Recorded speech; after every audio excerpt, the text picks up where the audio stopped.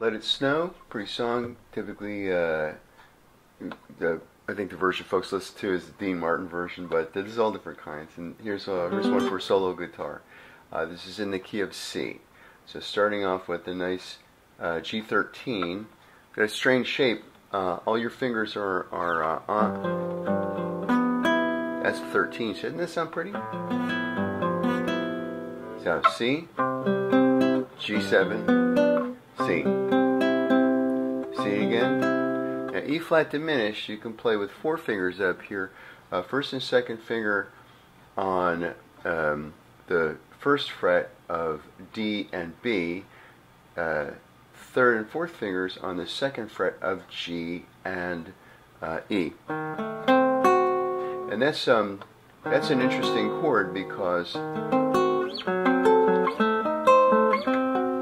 those are all the same shape, right? And they're essentially the same chord too, just in versions of it. So that's down here is an E flat diminished, and that's what we're looking for. Again, so far, G13, C, G7, C, E flat diminished to a G. D minor, now you can play that down here if you want, but I kind of like it up here, right? D minor, A7, because it's easy to get to the A7. D minor, D sharp diminished, which is essentially the same thing, but now we're playing that root from the A string back to a G, G7, C, and G13 to resolve that first part, right? So far we have this.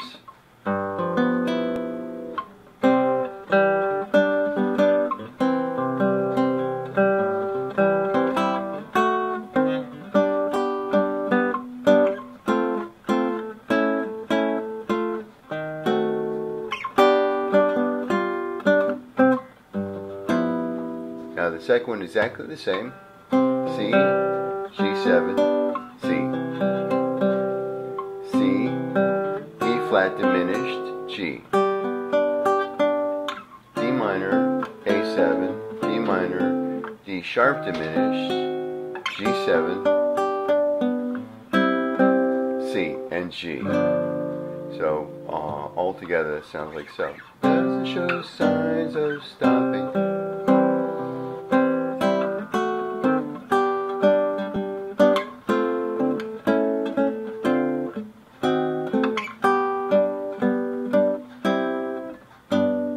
And then the instrumental part, which just repeats that again. So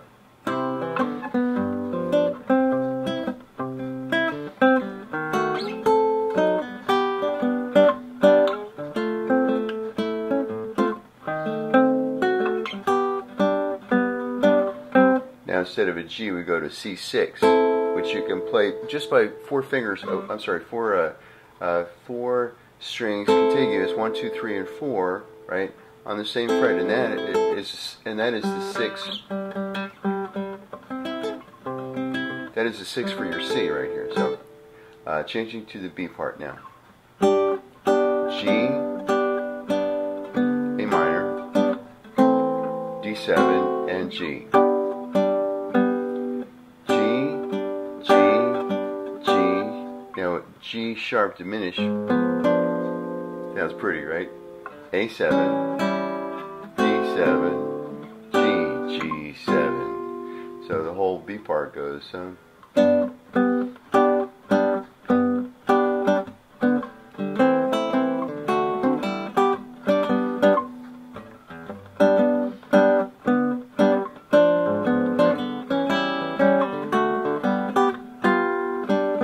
back to the A part again.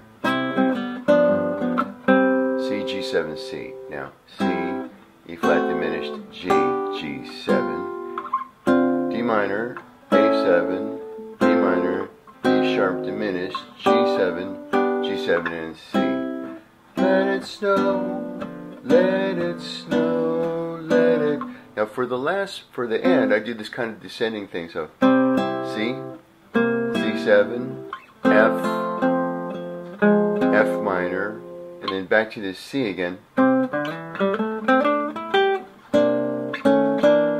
And and that would be to the C9. So a B9 to a C9, like so. But you could do whatever you want there. You have to come up with some kind of an ending. So instead of just going let it snow, let it snow, let it snow.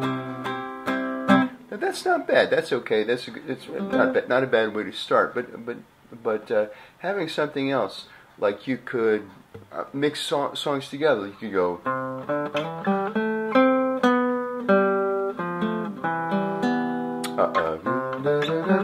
I saw Mommy kissing Santa Claus as the end of your song. So let's see how that sounds. I don't know. This is just a sort of a test. Let it snow, let it snow, let it.